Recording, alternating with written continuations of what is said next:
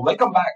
In this quick explainer, we will settle a hot topic, GPU versus NPU. Both for generative AI, but their roles are super different. Let's break it down in 2 minutes.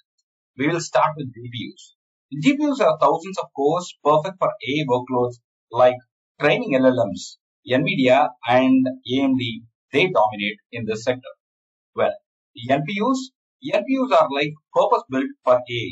Unlike general-purpose GPUs, NPUs are lightweight, power-efficient, and ideal for GenAI on devices. Alright, think of GPUs as the muscle and NPUs as the ninja. GPUs handle giant GenAI models. NPUs are lean and perfect for local use like smartphone assistants. That's the best way you can connect it. And GPUs require high power, NPUs doesn't. Speed of GPU definitely is very fast, NPU is optimized. GPUs are highly adaptable, but NPUs are task specific.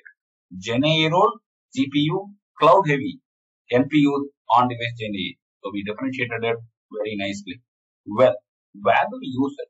When you are running a huge AI model, use a GPU in the cloud.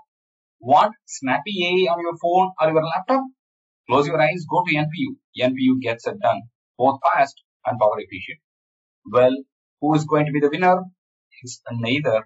And use GPUs for training and heavy lifting. Use NPUs to run GenAI smoothly on the edge device. That's the real innovation.